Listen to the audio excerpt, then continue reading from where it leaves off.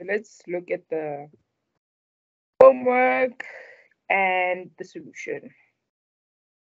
So I said for May, June, we'll start with the processing costing one. Yeah, process costing. I said May, June exam, and it's the process costing, and it was question 3, so it was 20 marks, so you had to do it for 24 minutes. Wow, it was a multi-choice. Interesting. Different way of questioning.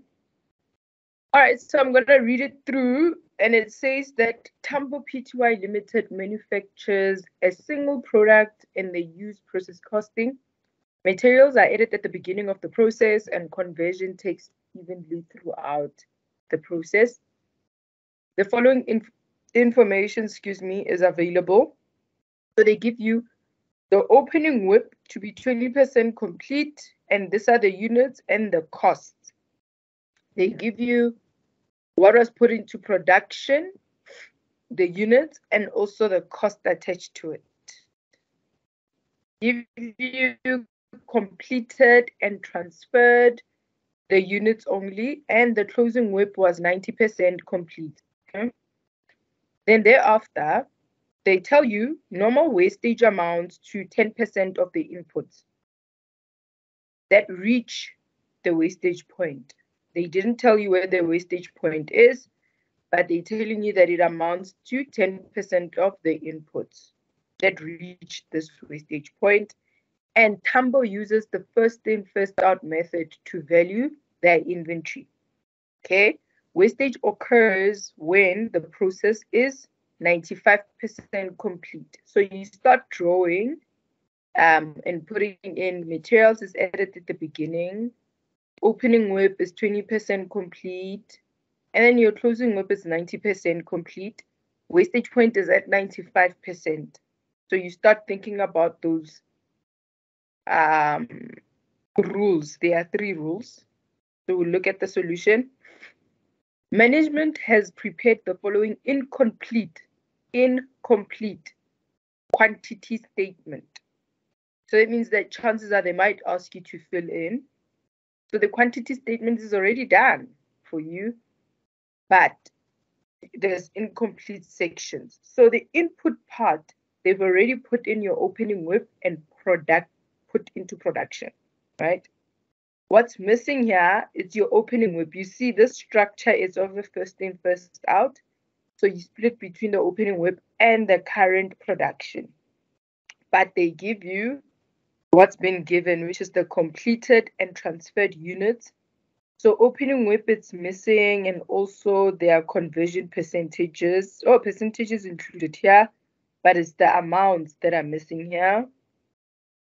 Normal loss, you have to calculate it. They need also raw material and also conversion. Then abnormal loss, they also say that it's missing. They need the units for raw material and conversion. Closing WIP, they gave it to you, but they need the conversion units part. So it was an interesting question because normally you're the one doing the statement, but in this instance, the statement was given to you, and you needed to now find the following. Required A. They ask you to indicate the missing figures of the quantity statement by writing down your numbers 1 to 10 to indicate the portions that are missing from the quantity statement. And you do not have to show calculation. Wow. You don't even have to put the calculation. You just put your number and the answer. B, they tell you to explain why equivalent units for opening WIP are indicated to be nil. Why? I actually like this question. This is a different way of testing it, you see. Then they ask you to explain the difference between first in, first out and weighted average when it comes to calculation your equivalent cost per unit. What is that difference in a production statement? Then they tell you that assuming Tambo uses the weighted average to value their inventory, and the total units for material and conversions based on the information above. Calculate. Sorry. They're asking you very interesting question. I hope those who haven't done this question can go attempt it, because I see it as a very insightful question. It tests your understanding of the principles. All right. So I was just saying that I hope that you managed to go through the question. If you haven't, try to make time to go through it, because it's a very good question. It is a different way that what's this thing? That process costing is actually questioned. Apart from the normal questions that we've done, in this instance, your quantity statement is provided. You just have to calculate what's missing. And they don't want you to show calculation. They just want the number and the answer. Sorry, and the answer. Maybe that's why they're saying 8 marks. And then it asks you the theory portion of things, explaining differences between how you treat different cost per unit according to the inventory valuation. And also, it also touches on production cost statements. It touches you on how to calculate your rent value when you have a normal loss. So it's a different, nice question. I hope it was nice for those who attempted. Those who haven't, please try, go through it. So with the answers that we have here, what was number one? Number one was your opening WIP. How did you calculate your opening WIP? I've said 50,000 multiplied by 100% minus 10%. Then it gave me 45. Correct. Yeah. Yes. And it's very important that you show that the 10% was taken out, because this is first in, first out. You have to show that your inventory went through that loss, because it was before the wastage point. So that means that loss it will experience. So correct by doing that. And then when it comes to your conversions unit, how did you do that? And this one I've said 45,000 multiplied by 80%, because Yes. the completion is 80%. Yes, we needed to complete at least 80% of this opening WIP in this current period. So you are correct. There it is. Then we know, all of us, that number 3, which is current production, it's the balancing figure, right? It's the balancing figure between your opening WIP and the difference between your opening WIP and your completed transferred. So there it's your 90,000 minus this 45, which is direct, right? I mean, it's straightforward. And as a result, what you put in for your current in production, your units would be at a full amount, right? That's where for 3, all of the numbers would be 45, 45, 45. Then number 4,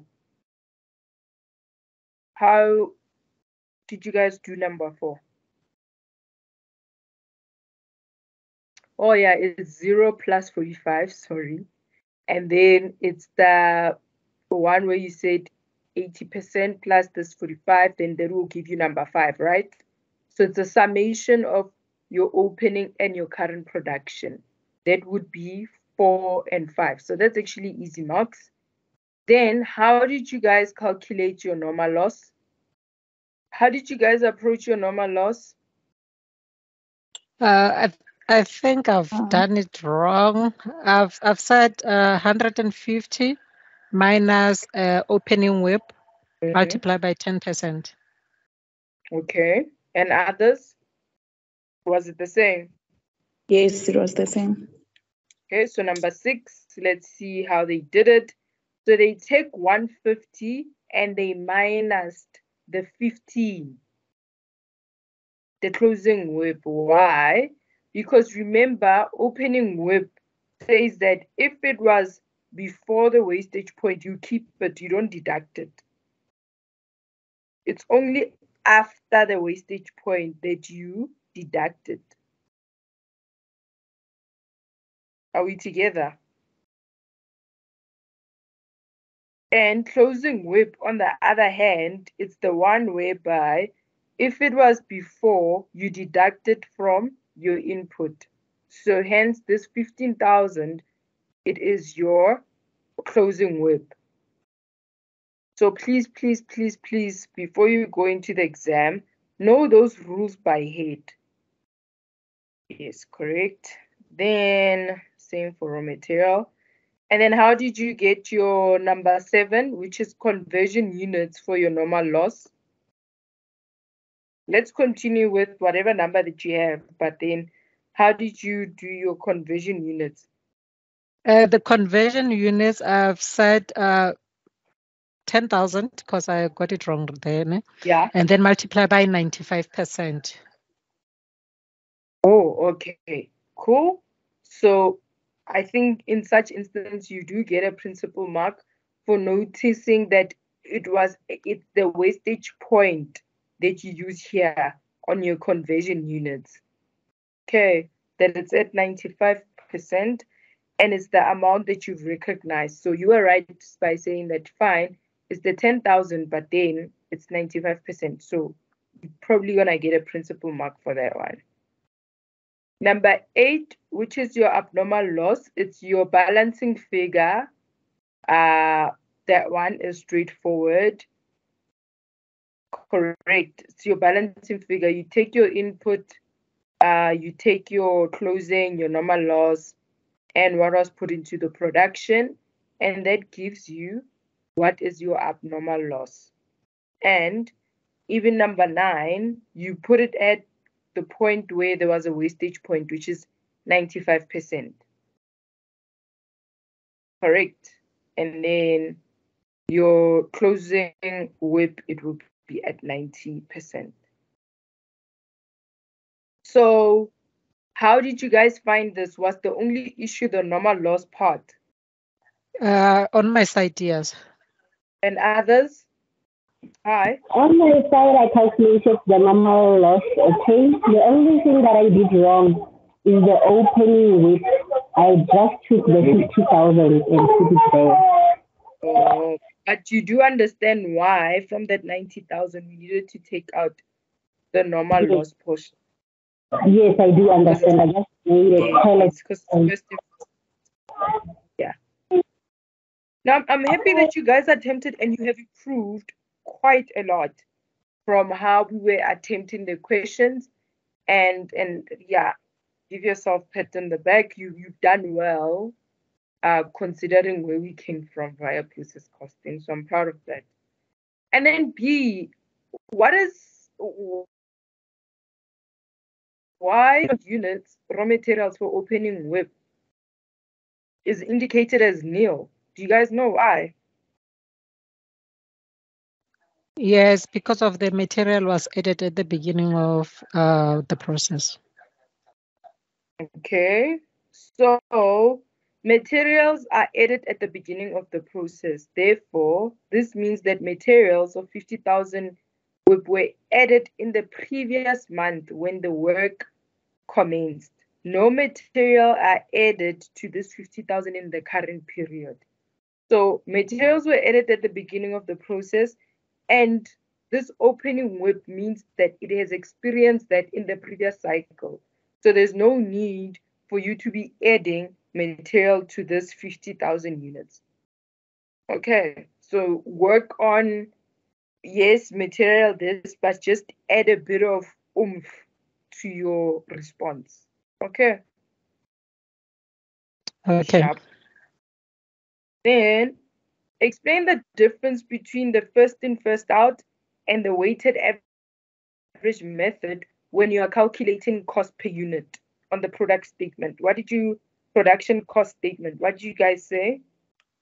I just said the FIFO doesn't take into account the opening Work in process cost for material and conversions. Okay. And others? And I've said FIFO method separate opening WIP from units that was put into production, whereas weighted average, it doesn't separate them. Okay. Cool. So here it is. Just to formalize, it says that first and first out assumes that your opening WIP is the first group, right, to be completed during the current period. Group of units may differ in terms of the equivalent cost per unit. The opening WIP is charged separately to the completed production, and the cost per unit is based on the current production production cost, divided by the equivalent production of that period. On the other hand, under weighted average, it creates a single pool of units that are based on an average cost per unit. The opening WIP is added to the current production, and therefore you take that total, you divide it by the equivalent production for that period. So in layman's term, it says that first in, first out recognizes that the opening WIP has its own cost. Oh my gosh, guys. We identify that and we recognize that the first out comes from the previous process. So as a result, it has its own cost. Okay. So you charge it differently compared to the ones that are in the current period. Are we all together there? So that split that you're talking about, it also occurs when it comes to the cost. It identifies that the first one that is going to be completed is the opening WIP, because we are on first in, first out. So that means that the first group of units needs to be completed first. Then there's the one that were happening during this process, like the ones that were put into the production, and they are also coming with their own cost, which is different from the opening WIP's cost. As a result, first in, first out identifies and shows that first the opening WIP comes at its own cost from the previous process, so it's charged separately. And then the ones that were put into the current production, those are the ones that will also be charged separately. So there will be two separate costs, in addition of your opening WIP and this one. Weighted average, on the other hand, it's a pool of units to come up with an average cost per unit. So meaning that different cost of opening WIP that comes from the previous process will now be added to the current production. So you're going to take the total cost that includes opening WIP and current, then divided by the equivalent production for that period, then they get a weighted average cost. Does it make sense? Does it make sense? Absolutely. Yes. So, yes. So that's how you must explain it to get your full 4 marks. Okay. They asked you to calculate the cost per unit for raw material, conversion, and total. How did you guys calculate it? I've added opening WIP and where's that question again? Let me check the question. Can you please put the question on the screen so that I can answer? Okay. Yeah. Yeah, I've set material opening WIP and then plus put into production, and then I divided those two. I mean, I've divided with 150 that was assumed, and then the conversion cost I also did the same, opening WIP plus put into production, and then divide by 146 250, and then it gives me 485, okay, 4.85 for material and 9.80 for conversion. And then, but for the total, I've said, I've added the material and conversion and then divided by the units, and then it gives me 7 point something. Okay. Cool. And then let's see how they've done it here. So they took the material, they took all cost, you see 257. So you see they take for opening WIP and what was put into production, they put it as together, then they divide it by the total input, right? Which is what was put into the production, both your opening WIP and what was put into production. Then you get an average of 485.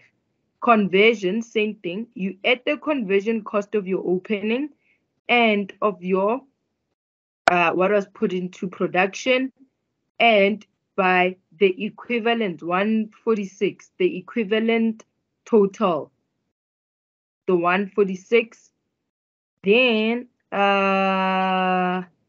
it's equivalent units, then you get 9 Rand 80, then you add those two, then get 14 Rand 65. Any questions on this? This explains what we were talking about on C, that you take it as a single pool of units. So you take what was part of your material cost for opening and what was put into production, conversion cost, same thing. Then you get your 14 Rand 65. Any questions on it?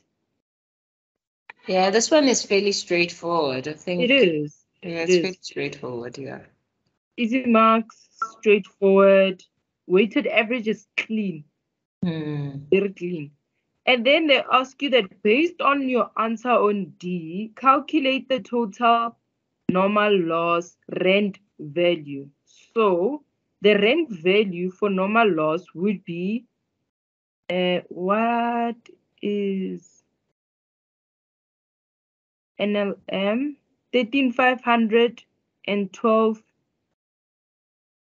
13,500. That is the normal loss and the abnormal loss. So you have to calculate it together. Then they said that the first normal loss is 485. It's on the material. Then the 9.80 is for the abnormal loss portion. And then they got the total of 191. What you could have done is just to, rather it's separated, it's fine. Then that's how they got to their normal loss, total normal loss rent value. Okay. So I would advise those who haven't done this question, because I know that they haven't, another one confirmed that they haven't. Please go do this question. Please make sure that you keep up with management accounting. I understand that other subjects, it's hectic everywhere, but don't fall behind because you are writing soon, eh? So please don't fall behind, and then try practice, because management accounting is like maths. I always say, the more you do questions, the more you understand the principles. Okay, so let's do a last quick question also. It was on standard costing. He asked for a homework for standard costing, and it was question 5. I hope that you also did it. By indication, did you guys have time to do question 5? No, I didn't get a chance to do it. Is it? So, given that, let's then do it as a practice one for today's class. So what I'll do now is that, let me see, how many minutes is it? 18 minutes, perfect. So what I'll do now is that I will cover a bit of standard costing theory, and then we do the question as a practice test. practice question as we always do. If that's okay, is that fine? Because we have like an hour, 30 minutes to go. I hope that's fine. Because the idea was that it was going to give us a prelude as to what we do in here. But given that you guys didn't have time to do the homework for standard costing, let's then do it now. Okay, because I'm just saying now, it will be after the theory, after the explanation. At the end of the lesson, we'll have 18 minutes. You do 18 minutes, we mark it together, and then the last 5 minutes, it will be the tutor evaluation forms. Okay. We're all on the same page now? Okay. Yes. Yes, I will send the question in the group. I did send it in the group, hey? I'll just resend it again. All right, cool. So last week, just a recap. And can we get the answers for the previous question? Like that, Yeah. or are you going to load it for us? Yeah, I'll send it in the group. But then the ones who haven't done the question, I'd say just keep it to yourself to make sure that you do these questions under exam condition, meaning you time yourself. The question is 20 minutes. Do it for 20 minutes, and then thereafter you can mark. Don't do the question and then immediately go to the solution when you find it that it's hard, because in the exam you won't get a solution. So you need to practice exam technique. And maybe if I may ask, the ones who've done the homework for process costing, how's your timing going now? Is it improving or what's going on? When you time yourself. Yeah. Yes. Yeah, it is improving because I tried to do it without even looking. I just did everything out of my head.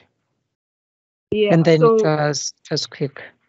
Yes. So I'm saying that when I give you guys these homeworks, or when we're gonna have a session now where I'm saying 18 minutes after we've gone through the theory, that exam technique of just working under time pressure, it is very crucial for exams. I don't know how to emphasize it, because it separates you between a pass and a fail. And I'm not saying a fail like it's a bad thing. You find that it's disheartening when you see students with 48 or 40, because that indicates that you have the knowledge. Only issue here, it's exam technique.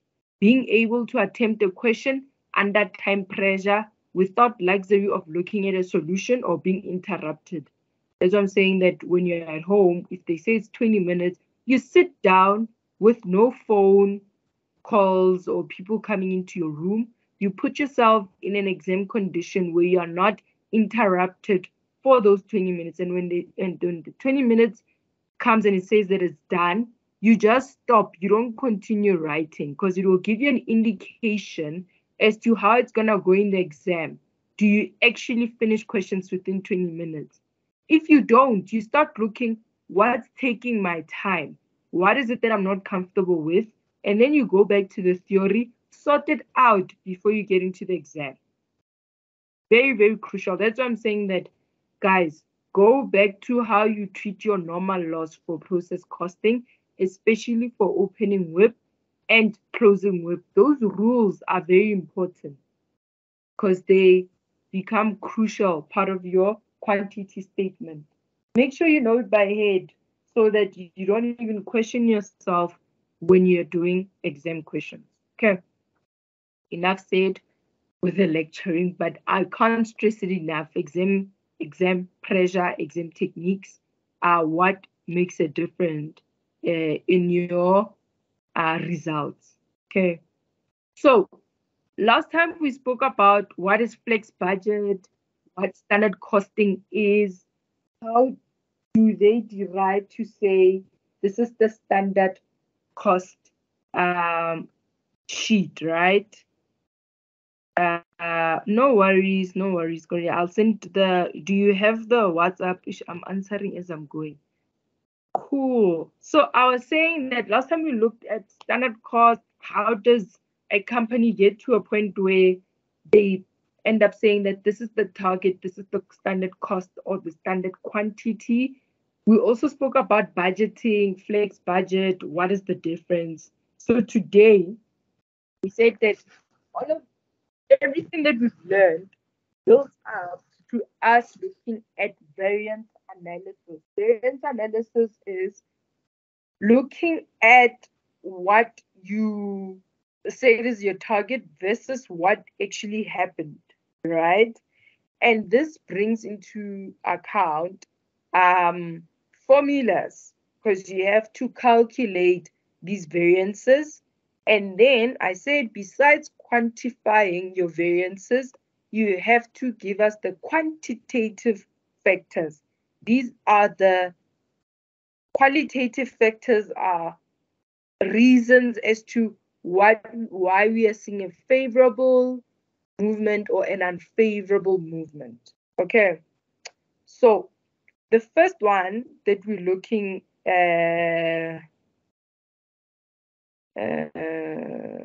we'll look at sales variances. I just want to see. We looked at this, it's fine. And I always advise that students should not cram, but try to be familiar with the formulas, just to say, how do I calculate my quantity variance for sales? How do I calculate my pricing variance for sales? Even for material, even for labor, your overheads, so that you are familiar, you don't get into the habit of being confused by the formula. You know, formulas are straightforward. What you just need to know is what's the X that you're moving, and you will see as we go. So I'm just going to read through. This is your module, nothing fancy, straight from there to learning units 16. And I'm just going to go one by one. If you haven't gone through the theory, well, you are in good company today. We are looking at the theory, then we're doing the question. Cool. Where was I? Sorry. Sales variance, great. So a difference between budgeted sales revenue and your actual, maybe because of units that you sold, which is volume variance, or the selling price, right? Makes sense. What you targeted, only reason why there would be a difference, it's either what you sold was over and above what you expected, or it was below. That's volumes. And sometimes it's your selling price per unit. To say, when you budgeted, was your price high or was it lower than what actually happened? So in the example, there's a revenue where your budgeted revenue is 570, but your actual revenue was 620. This gives you a positive variance, but you need to break it down to see how many units did you sell? What is that difference? And also as to what actually happened. Was there a tender that we got during the year? Or did we have more sales where people now are buying more? So you need to bring the difference, the gap between your budget and your actual sales, to narrow it where we can get answers, right? So here it is. We've known that the 400 units will be sold. Therefore, we budgeted sales to be 600. When you flex it, leaving a difference of 20,000. So your 600 sales versus 620 gives you 20,000. And how do you calculate it? So let's go to the calculation, sorry. So the result of the difference in the selling price per unit, it's you taking your actual selling price minus your budgeted selling price multiplied by the actual units. So that's the first formula that we know, that if I'm doing my sales variances, one of the variance things to quantify my variance, it's the selling price variance.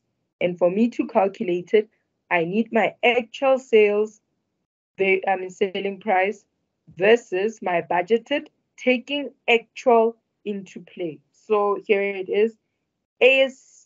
ASP minus BSP multiplied by AQ. That's your calculation for various analysis. And the answer here is 20,000. So that means that our actual selling price was more than the budgeted selling price. Altogether, are we all following? So that is one aspect. And if I may ask you, what could be, when it comes to your head, why is it that what was budgeted in terms of selling price was less than what actually happened? What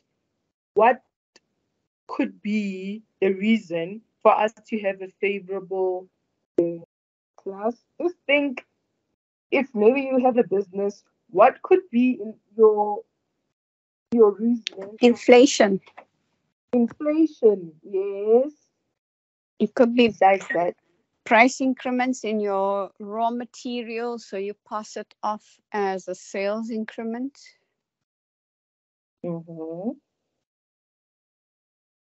and also special orders, right? It might be that you got new business that you didn't anticipate for. And as a result, it bumps up your selling price, right? It dilutes what you just targeted for, but correct. I like your... Also demand of the product. The higher the demand, Yes, guys. the price. You must write those. Yes. I was saying the demand of the product. Pardon? Demand of the product. Demand. Okay, but demand normally goes with volumes. Yeah. Yeah, but selling price, I would say the demand goes with volumes because it's the drive of volumes. Unless if you're saying that based on the demand, you decided to change your price. That's also another way of looking at it. Right. Okay, cool. Yeah, but if you're gonna say demand, as I'm saying, you can always spin it to say that based on the demand. Sorry, let me close my WhatsApp. It's making noise. Based on my demand, probably management decided to change, because you always react to what's going on in real time, normally when it's actual. Cool. Then that's sales. Then there's direct material. So with direct material, you will have your total variance, right? But this total variance is split into two, where before we get into this, this total variance is split into two. There's quantity variance and there's also pricing. Because what we're saying is that there's the difference between my standard quantity and my price versus the actual quantity and the price. But one has to see that there's quantity variance. So total material variance is made up of quantity and price variance. And the following formulas are like this. I hope you guys, it's not the first time you see these formulas. There's your because I'm saying quantity, we're saying what was the standard quantity that you thought we're going to use? And what actually happened? But you multiply it by your standard price. So it's always what was the standard quantity that we thought we were going to use versus what actually happened, but then you multiply it by the standard price, because you are flexing. There's that flexing portion that's happening. For you to flex, you use this SP. Then you get your quantity variance, whether it's favorable or unfavorable. You have to indicate it by the signage, right? Then there's price variance. Price variance is also like this. We're saying, what is the standard price I thought I'm going to buy this material for versus what actually did we pay for this material? Then you multiply by your actual quantity. This is price variance. All in all, what we're trying to do is answer our total variance. But we split it into two elements, quantity and price. And some of the reasons they are given to you now here, but please note them, that if we have a material variance, the reasons behind that is that it, and remember I'm saying price, not quantity. The reason why, what we thought that our standard price would be versus the actual would be, if there's any change, it might be because of what's happening in the market. It might be that by the time that we were doing a standard price, the market was not the way it is. You find that we are using this supplier, but when you get to the supplier, they've changed the cost in delivery now. Think now with how the petrol price is increasing, right? Do you think that your supplier will still base the delivery cost how it has been over the past few years? He wouldn't. He would be saying that, listen, you also watch the news. You saw that now my petrol, your petrol even, is high. So just like how I think one of the students said that you pass the cost to your customers, even your supplier will pass that cost to you rather than them absorbing it. Are we all in together? So we always look at what's happening in the market, and how the market reacts most of the time affects your pricing. So as a result, if you find that your material price is high, there might be changes in delivery costs because of what's going on with the petrol. Are we together? I hope so.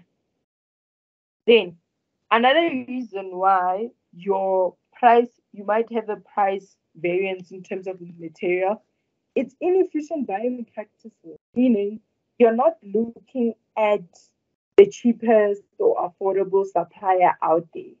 You're just buying for the sake of buying. Or sometimes you're too loyal to your supplier that you don't even do your homework to actually see where else can I get the same quality of material but at an affordable price, or which supplier can give me discount. You know, you're so stuck in the supplier but you're not benefiting. As a result, you have inefficient buying practices where your actual price is different from what you thought it should be. Are we all together? That's some of the reasoning that you must think of when you see a pricing variance in your material. Sometimes non-availability of your quality material affects your pricing, and as a result in higher or lower prices for your material. So let's think about it. During the time where, was it by the Suez Canal, there was I'm going to be corrected, but there was a ship that actually blocked a lot of ships that passed through the canal. What was happening to people who rely on certain orders arriving at a certain time so they can cater for their consumers? They had to go to other suppliers, and you find that they don't give you the same quality as the shipment that's stuck in that Suez Canal situation, right? So as a result, you go for lower quality, and if you go for lower quality, it might be cheaper, but chances are it's going to affect you here. Or it happens that you used to have a certain standard quality. Now, because of the Suez Canal blockage and your stock not arriving on time, you are now forced to buy from suppliers that are giving you quality but at a higher price, because they don't have that relationship with you. So do you see how broad a price variance and what it will bring in you being able to explain it? You just have to think beyond just saying it's unfavorable, it's favorable. All right. Then there's the trade discount I mentioned. You find that you have a relationship with the supplier. They tell you if you're buying in batches, this is the discount that you will get. So chances are in the actual terms, you'd say, I'm going to go and buy in bulk. And when you buy in bulk, there's a discount. All right. Then you have to look at reasons for your material variances. We just spoke of price. Then there's still the quantity aspect of it, because all we're trying to do here is to say what informed this variance that I see when I compare what actually happened and what I targeted. So the material quantity variance brings in excessive, sometimes it could be because of lower quality that you bought. As a result, there's a lot of spoilage that happens. Sometimes you find that the material is so fragile. You know, sometimes where you get boxes and they'll put it all over to say that it's fragile. You might find that your labor, they are just careless with the material, then it ends up being wasted. Sometimes it's your machine. You don't maintain and repair your machines. So now there are defects, and as a result, when you are taking through one material, you have to do it 5 or 3 times. Then you're wasting a lot of your material because you're not repairing your machinery. Sometimes you don't mix your materials well, and there's wastage. So, or sometimes you find that people steal your material. So do you guys understand the concept between material quantity variance and the pricing variance? What I'm mentioning is very important that you understand, because there are questions that ask you. You might find that, oh yes, great, I understand the formula. Question comes, they give you favorable, unfavorable, and they ask you, what could have informed this variance? What are those factors that would have been the reason for this variance? You have to know them. Make sure that you can make these examples in your head so that you can be able to write them down all together. So that was direct material. Then there's direct labor. It's the same thing of saying that what were the standard hours, what they were supposed to be, and what actually happened. And we are still trying to figure out the variance between what I expected my cost to be and what happened. You also break it down into 2 elements, which is direct labor efficiency variance and direct labor variance. The efficiency part looks at the hours worked by your laborers, where we're saying, what are the standard hours that Refilo needed to complete this work versus what she actually worked at the standard rate. Whereas direct labor rate says that what was the amount that we were supposed to pay Refilo per hour, and what did we end up paying her? And by the actual hours worked. So that's your rate variance. If I'm going to ask you guys, since we've been talking about these variances, what do you think would inform your efficiency variance, whether good or bad? What are those qualitative factors under direct efficiency, looking into standard hours? Why would my standard hours be different from my actual hours? It's inefficiencies in the manufacturing department. It could be like the flow of raw materials, the way it flows from department to department. How would that affect my hours? People are waiting instead of being actively productive. Instead of having the material at their disposal, they're now waiting for their hours. So that's lost productivity time. Yeah, I like that. So when you answer, get to that point where you say loss of productivity hours, then hinting that it's loss in productivity hours. That will give you a full mark where you end up saying, as a result, we have loss in productivity hours.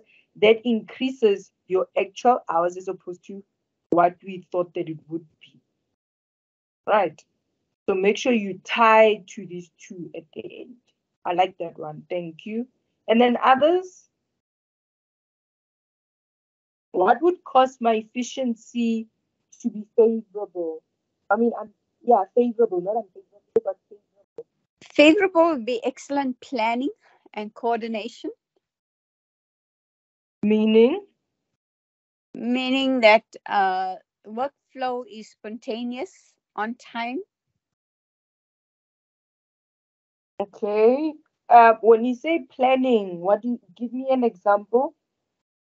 Like in a production environment, your days are planned. Well, your production is planned in advance, right? So which means that your material flow and labor for the job is already planned. So it's just the instructions that are given is well in advance, and the team is fully aware of what needs to be done for the day. Like the type of production that's going to go out, the material that's going to be used, and which machines are going to be used. So it's all part of that planning process and the instructions to the team. Yes. So in such instance, that means that you would have qualified people who know how to plan. Yes. Yes, so that drives efficiency. Like supervision. Yes. As like the manager or the supervisor would drive that, right? Yes. So when you have qualified supervisors, it drives up your efficiency. Yes, because they're leading a team. Yes. But are we all understanding as to what could drive efficiency? Others, besides Joanne. Thanks, Joanne, for your contribution. So efficiency, we'll look at some of them. So let's look at them here. So when you don't train people, it brings you inefficiency because people are now going to waste your material. People don't know how to use machines. It's just chaotic because people are not trained. And like Joanne said, if people don't have the correct instructions, that delays production. So when you have incorrect instructions to employees, as a result, people will be idle. People are not efficient. When you bring a substandard material, it means that people are going to work more hours. So the standard of your material also plays a role. If your machine has a defective, if it has an issue where instead of ironing this shirt once, we iron it 3 times to remove the wrinkles because you are not repairing your equipment or your material, it will cause people to work more hours. We spoke about inefficiency. Joanne was correct. Of the supervision. If there's no supervision, there won't be any efficiency. Sometimes we forget about the working conditions. The working conditions also play a role. Poor production planning, scheduling, you mentioned it. There it is. So I'm saying try to visualize what happens in a production or factory when it comes to labor.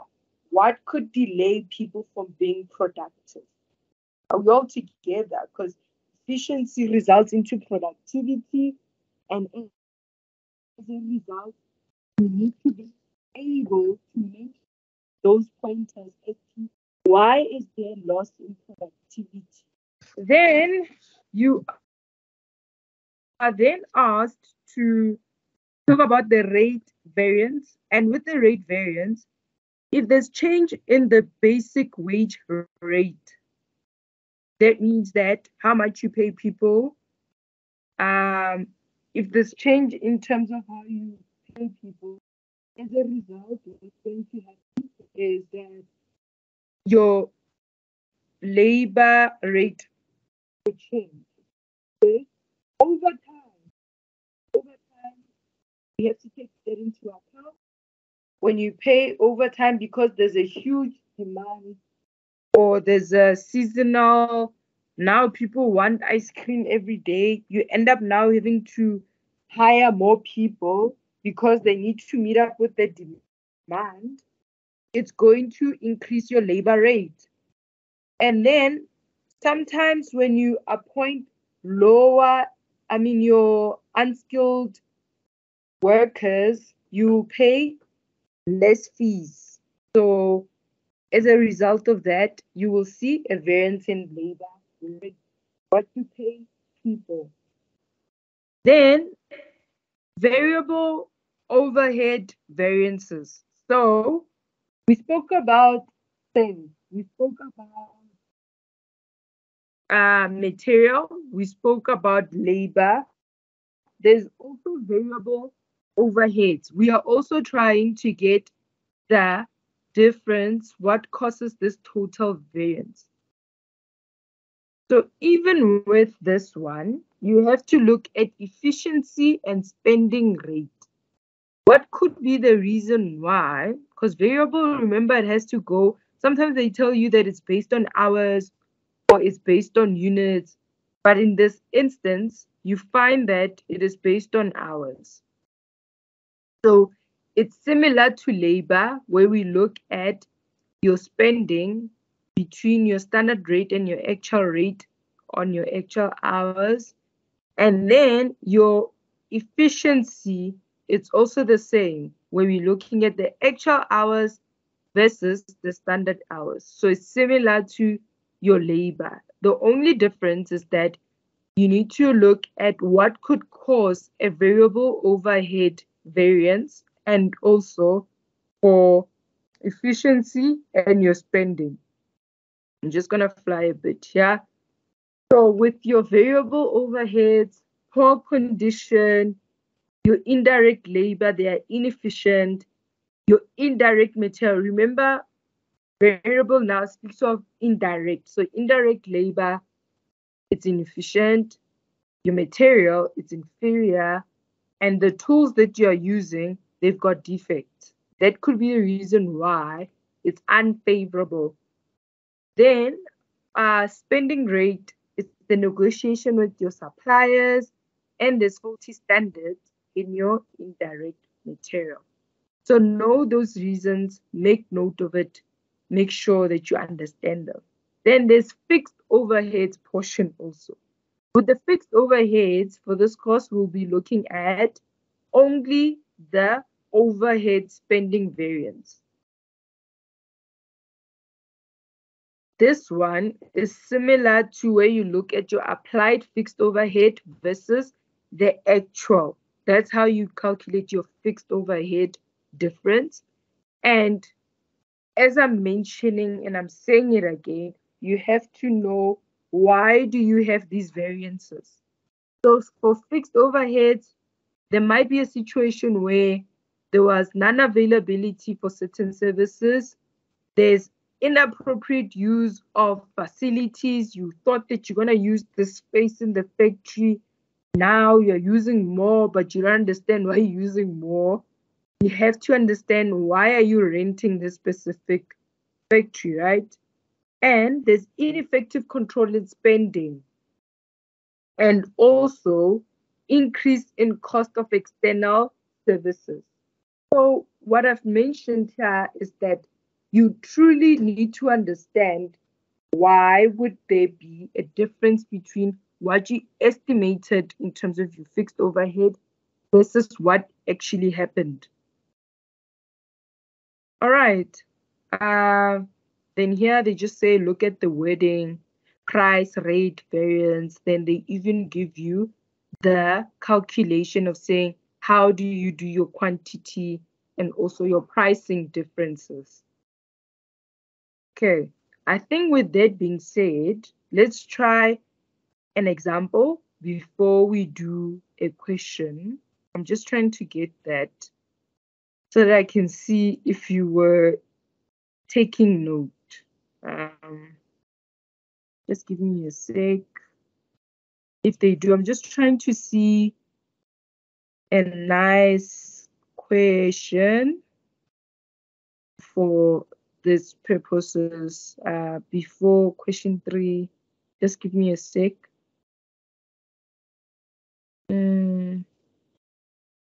Okay, I think let's do the question because they do not provide solutions, and I'll try figure out how to get the solutions for some of the questions in here. So let's do the question now. Let's do the question because in your unit they do not provide the solution for some of the questions that they've given you there, but we do have a question here. So let's do a question, and there's plenty more. I just want to use the remainder of the time on questions so that we can make sure that you understand how to apply the formulas and also be able to interpret your answers. So we're doing question 5, which was supposed to be your homework. It's 18 minutes. I go to it, question 5. So we are dealing with prepaid meters, which manufactures prepaid electrical devices, and they supply to the city of Tshwane. So the prepaid that you use to put in your electricity, that's the company that we are working with here. The company has a manufacturing plant in Roslyn in Tshwane, and they use standard costing. The company uses 2 types of material for manufacturing these devices. There's material 1, which is CTA1, material 2, CTA2. The company has appointed you as the financial director to assist them with the best, to be the best company in terms of the revenue and the services that they provide. So that means that you must give them some insights, right? Your first task is to assist prepaid meters with standard costing.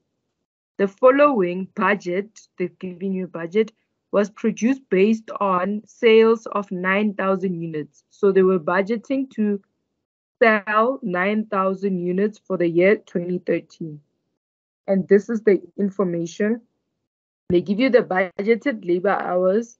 They give you the rate, which is 15 Rand per hour. And they give you the standard quantity for material A and also the price. But also this is the cost. Okay. Then another information that's being provided here, it's your actual results.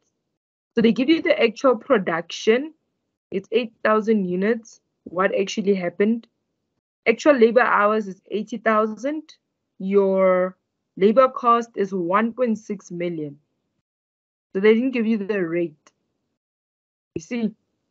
Then material that was purchased and used, they tell you that they've used 500 kgs for material A, 400 kgs for material 2, and they gave you the total cost, all right, for actuals that they spent on this material.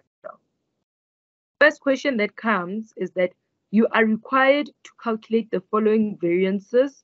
It's the labor rate variance, it's the efficiency variance, and the total labor variance. Question 2 asks you to calculate the material purchase price for both material 1 and 2. Then C asks you to do a true or false statement where they're saying that you'll see standard costing may assist the financial director in setting budgets and evaluating performance. Number 2, the standard costing, amongst others, the reason for material price would be failure to take advantage of quantity discounts when you buy in bulk. So it's pretty much straightforward. You just have to now take, I said it's 18 minutes. 18 minutes and do the question.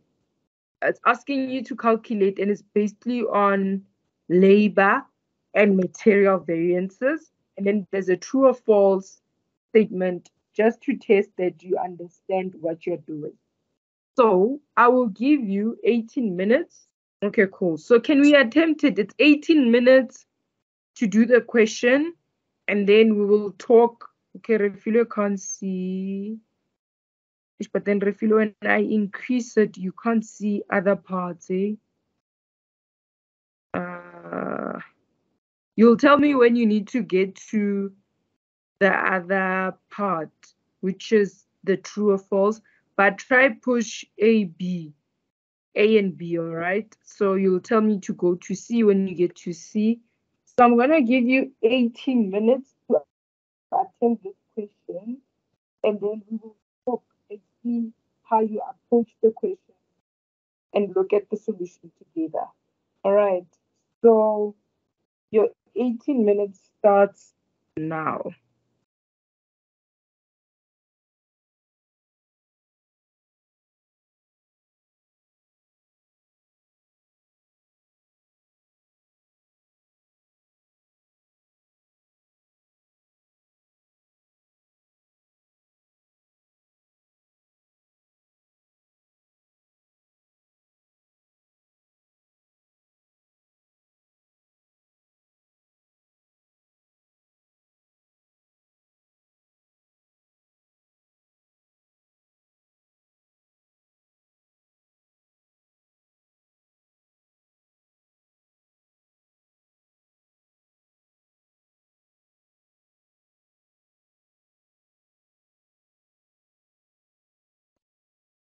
All right, time is up.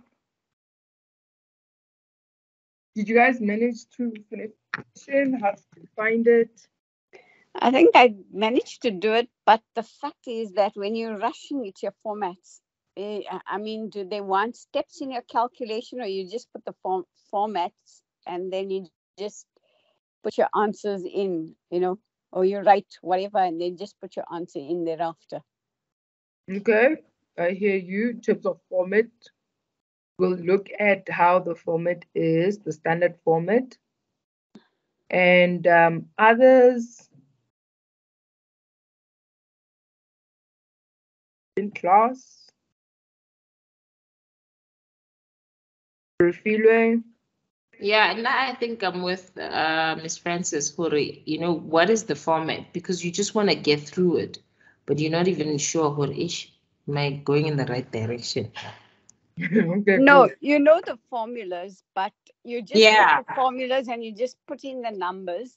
But obviously, some of them you got to calculate the rates, etc., first before you can print it.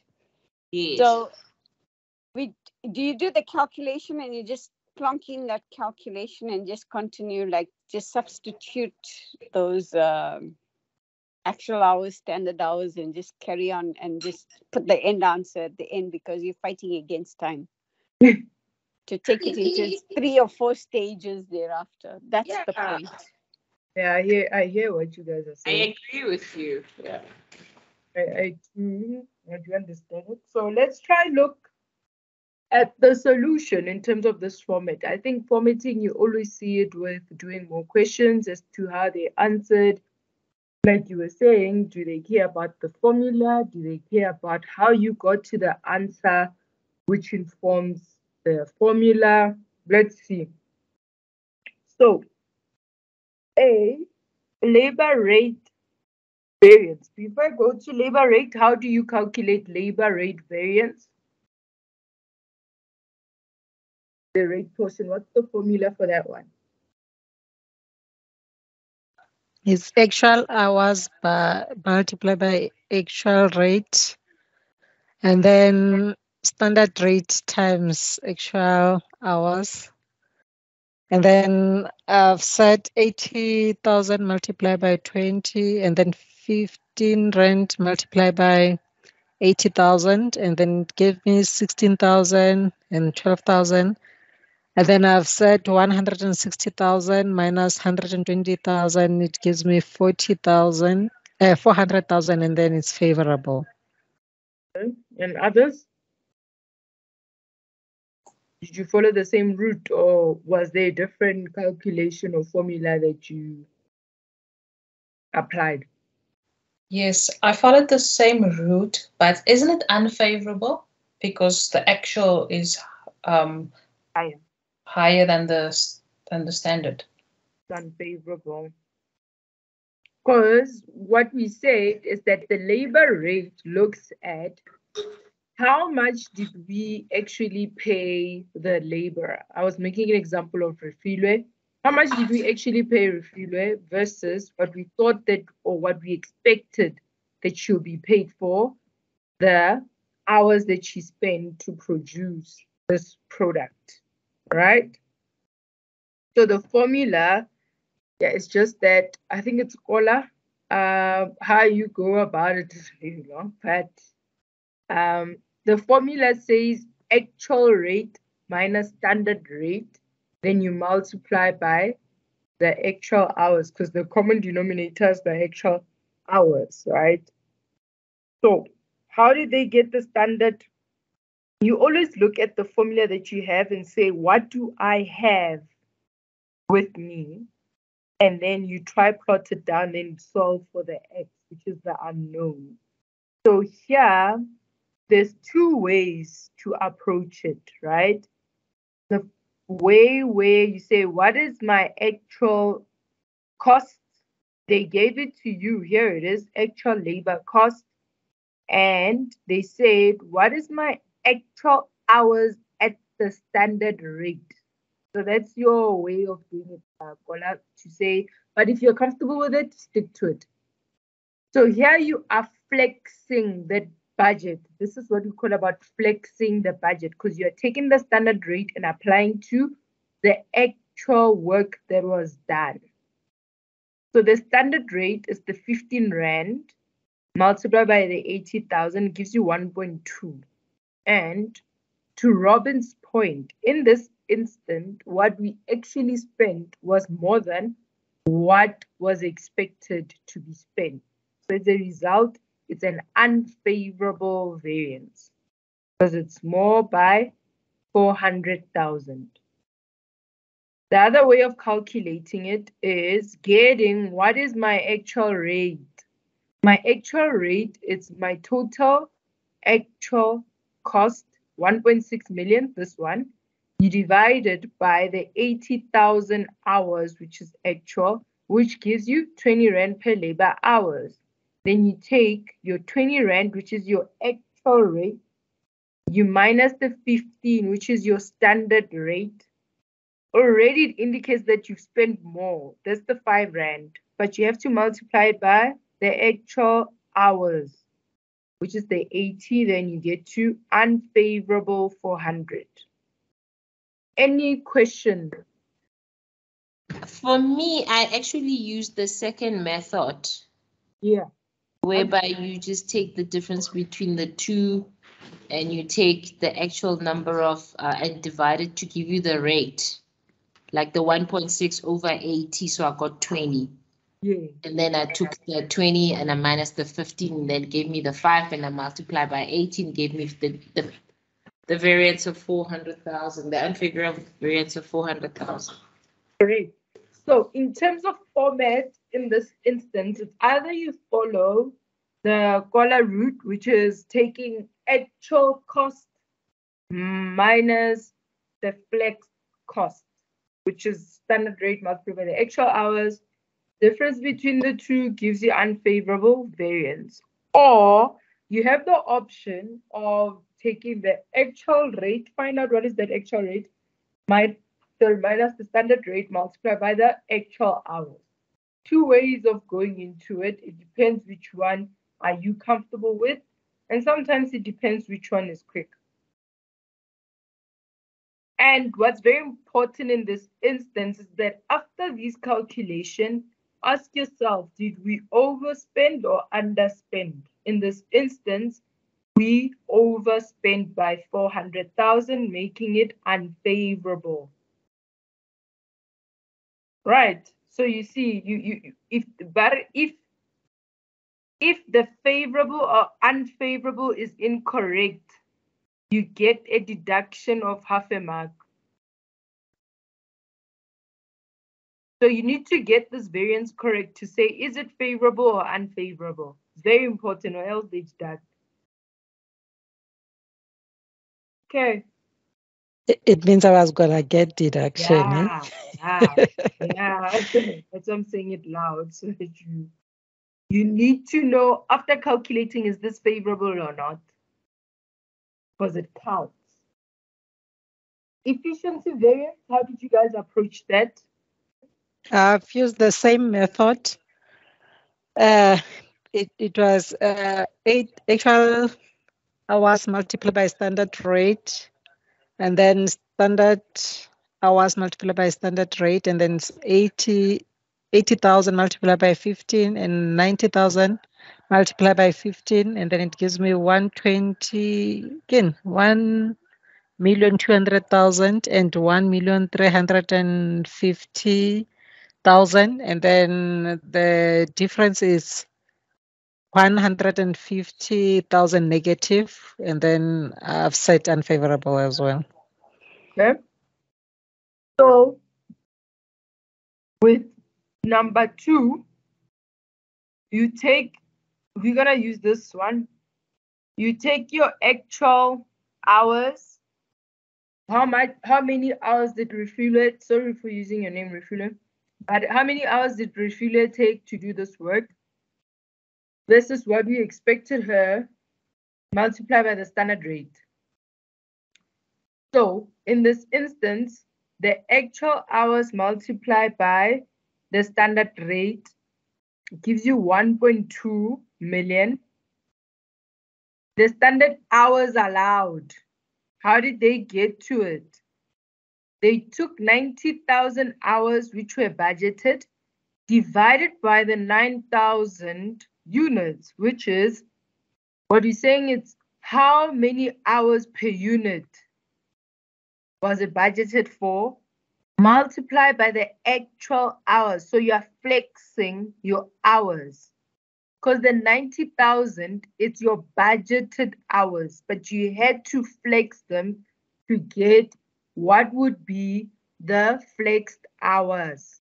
As a result, there's no difference. So it's neither favorable or unfavorable. Do you understand it? This portion.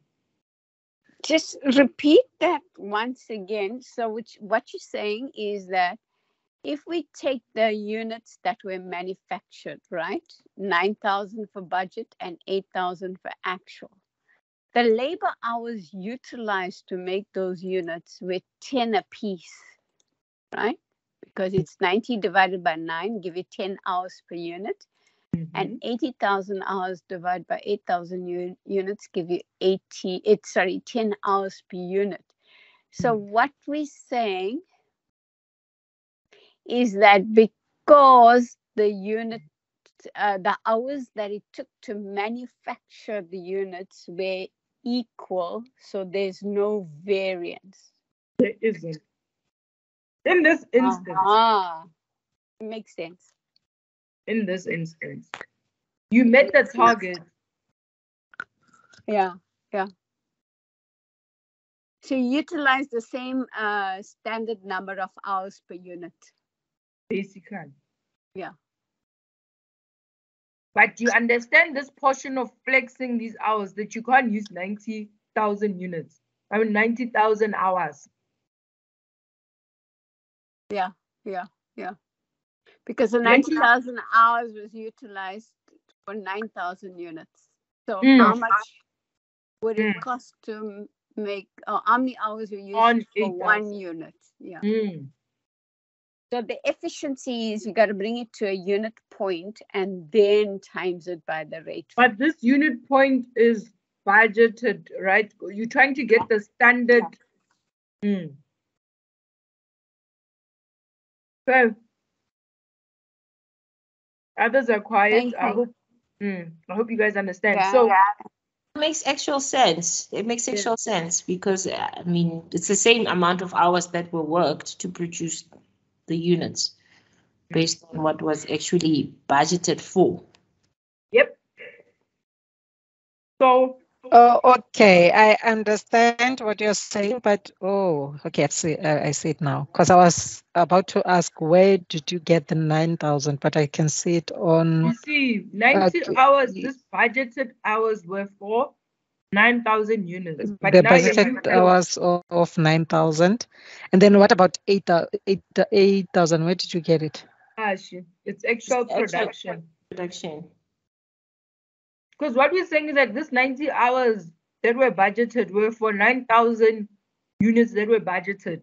But we're trying to close that gap between budget and this. You have to flex it to say, okay, what is my standard hour per unit applied on this actual thingy? How do you flexing the budget? You creating a medium, the middleman between budget and actual. That's your flex budget. Hence, you needed to find the standard hour per unit. You multiply by the 8,000, you get the flexed hours, your standard hours. You compare it with this 80,000, multiply it by the 15, the standard rate. And then we found that it was 1.2 million, so there's no difference between the targets, the two. Okay, I get it. I understand now. So always remember, sometimes they give you the flex, but normally with the efficiency rate, you always have to flex, eh? Just check though on the information that they provide you, that you have to flex your budget here. You can't use your budgeted hours because it's on 19,000, so it's not apples with apples. So total labor variance, what you would do is take the variance of your rate sometimes. Yeah, that's the one that I know. So there's two ways of approaching it. You just have to choose which format you are comfortable with, guys. There's the one where you're going to say, what is my actual cost? That's 1.6. And what is my standard cost? It's the 10 hours that we calculated, multiplied by 8,000, multiplied by 15 Rand, 1.2. It gives me 400 unfavorable because we overspent. Or I was going to say, you take your rate variance, which is that 400 unfavorable, plus your efficiency variance, which is the 0. That gives you the total labor variance, which is 400,000. How did you guys approach this one? Which way did you go with? The easier one. Yeah. Because you calculated it, so it's so there's no need for you to be calculating it again. Yeah. I agree.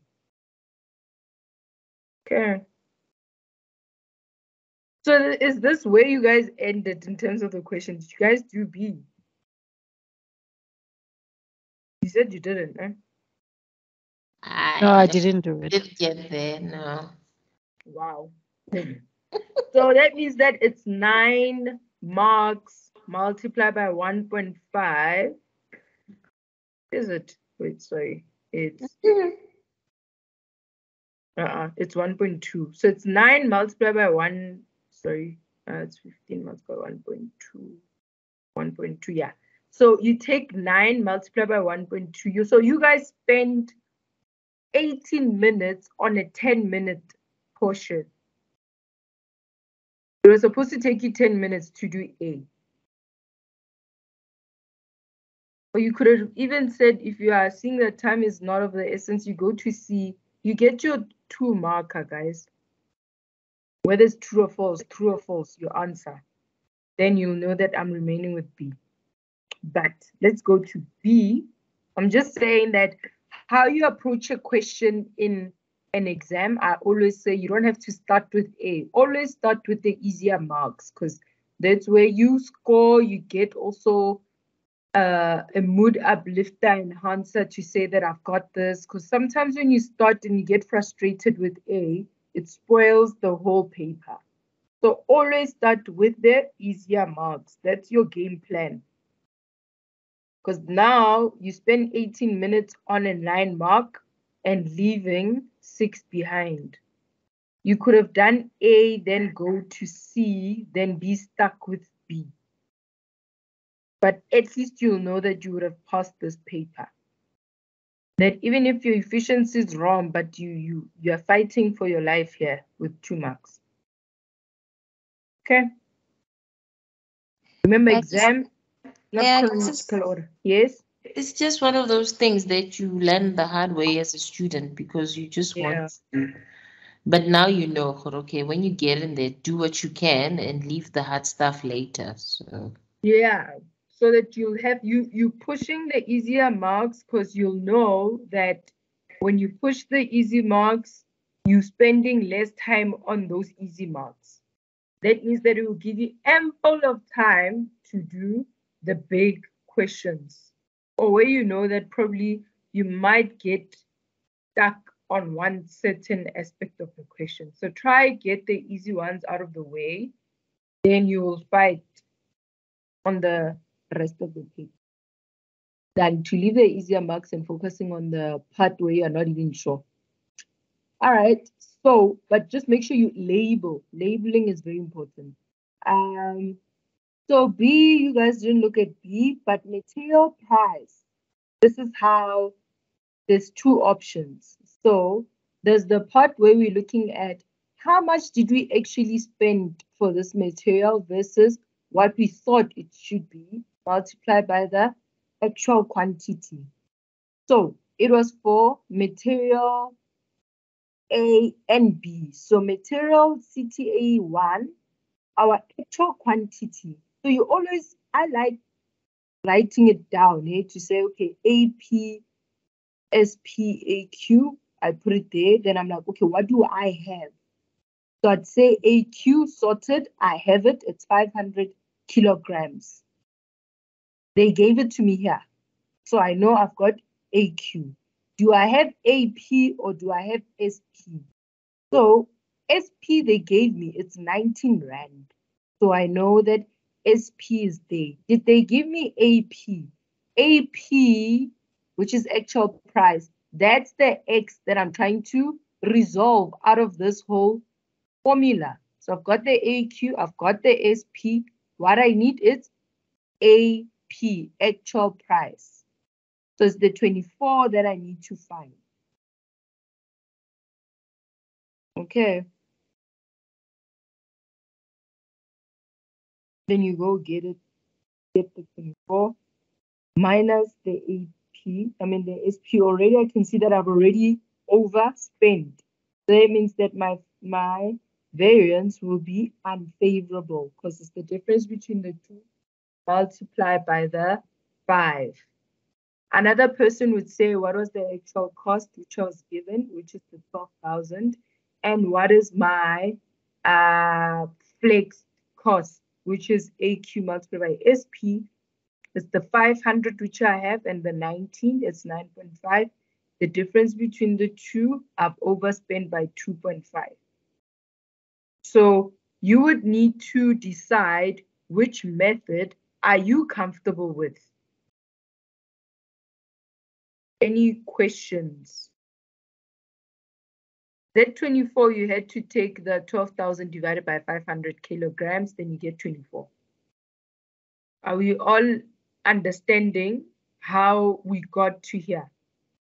It was straightforward if you look at it in hindsight, that you just had to calculate your actual price, which was 24, because everything else was given. Or another person is saying, I actually have everything. I just had to calculate it. Calculate these 2, 9.5, then it's 2.5. So there's 2 methods. You choose which one are you comfortable with. So material CTA2 is the same formula AP minus SP multiplied by AQ. You have AQ. It's 400 kilograms. Here it is. Do you have your standard price? They gave it to you. It's 20 Rand. Do I have my actual price? That's what I need to go and find. You have your total cost. Here it is, 6,000 divided by the 400. You get your price to be 15. So already when I compare 15 Rand with my standard of 20, that means that I underspent. So it is a favorable variance. So you take that 5, multiply by the 4, then you get 2,000. Another person would have said, I already have my actual cost. I just have to flex this one, use my standard price, multiply by AQ. 6,000 versus 8,000 is 2,000, favorable. We know that standard costing helps people with budgets and evaluating managers' performance. It's true. That's what I'm saying, that you shouldn't have lost this one marker, guys. It's true. And we know that sometimes when your material variance, the reason might be failure to take into account your quality discounts. It's true. So you could have gotten your 2 marker there. It's true and true. All right. That was the question. The solution on our WhatsApp? Can you have that solution that you've been showing us on our WhatsApp? Yeah, I will. Give me the first question is the labor. I got them wrong. I only got the material ones right. Okay, then you will have to, then you will have to revisit your labor rate, do more questions around labor rate and efficiency. Make sure you are familiar. Do the question, just see where did you get it wrong. Okay, cool.